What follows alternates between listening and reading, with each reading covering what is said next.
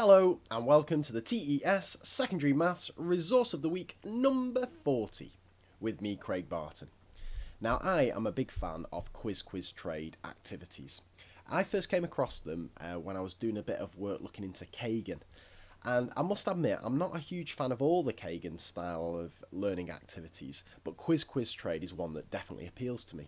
And for those of you who've not used it or not experienced it, it's a very simple process. Basically, students are each given a question card and they walk around the room trying to find someone else with a similar level question card.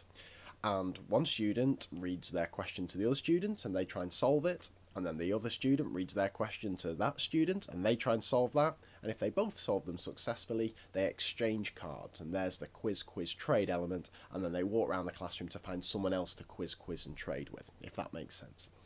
And it's such a simple activity, but it's so powerful, because I found that it really encourages students to talk positively about mathematics to each other and help each other out.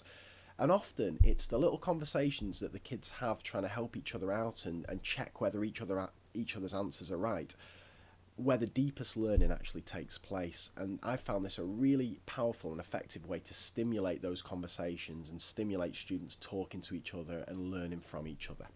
So whenever I see a good quiz trade activity on TES, I'm always keen to use it. And here is an absolutely outstanding one uploaded by Sandra D. And she's got some brilliant resources as well that are definitely worth checking out. So it's a PDF and it's a really professionally presented one, this. I'm very impressed by this. It gives you some lovely instructions about quiz trade, and this one's differentiated. You've got red cards, amber cards and green cards for the 3 different levels, and there's your instructions, and you feel free to adapt these however you like to suit the needs of your class. What's really nice about this is this as well, a quiz trade starting point. So Sandra suggests popping these questions on the board at the start, letting the students have a go at them or perhaps giving them out as a worksheet, and this will allow students to decide what level they want to start at, where they think their current level of learning is, obviously with red being easier than green. And then they get the level of card or the colour of card corresponding to their solution to those 3 questions. So the students who've chosen red, and that's the answer sheet, I'll come back to that in a sec, the students who've chosen red will get these cards, which are slightly easier, rounding to the nearest 10, and then as we scroll down, you'll see that we get some of the amber cards, which are slightly more difficult, rounded to the nearest 100, up to the green cards, which are a lot trickier, which are rounded to the nearest 1000. And the students wander around, and for example, they wander around trying to find students who are at the same level to them. So one student may wander up to another student and say, right, I've got here 606 to the nearest 10. What do you think the answer to that is? And they might say, well, I think it's 710.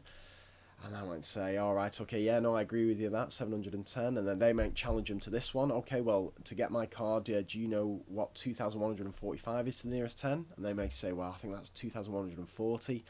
And the other student might say, well, I think that's 2,150. And a little argument or discussion may take place. And if they need to resolve that argument or discussion, then there's an answer sheet available here that I'd advise that the teacher keeps for a quick bit of check-in. And if there's ever a dispute, the 2 students could come and present their case.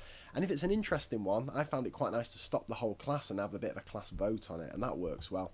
And the students continue with this, trading cards, talking to each other, trying to solve each other's questions. And what you'll tend to find is the students who've started on red will pretty quickly want to trade up to amber, because there's a bit of an incentive with this to keep pushing yourself and challenging yourself.